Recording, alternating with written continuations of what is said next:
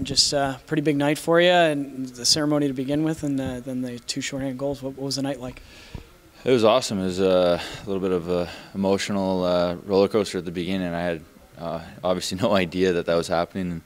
My fiance and mom kept it a good secret, so it was really nice by the organization and the past players and the present ones to do something like that. It was very emotional, and I appreciate it a lot.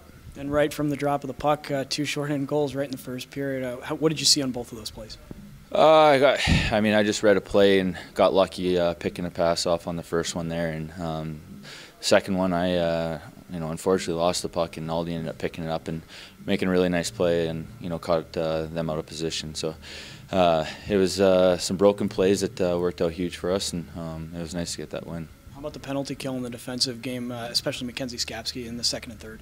Yeah, we haven't had that many 5-on-3s against in a little while, so your best PKer is your goalie, and he stood tall.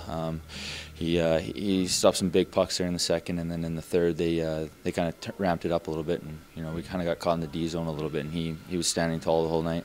How's it been to get a couple wins in a row here back at home, and especially here in front of the home fans? Yeah, it's been nice. We've been a little bit streaky. We had a nice road trip up north, and we came back and fell short a few times there. But it's nice to get these wins. The standings are obviously tight, and we're trying to get as many wins as we can going into that Christmas break to feel good about ourselves and have a nice little break there.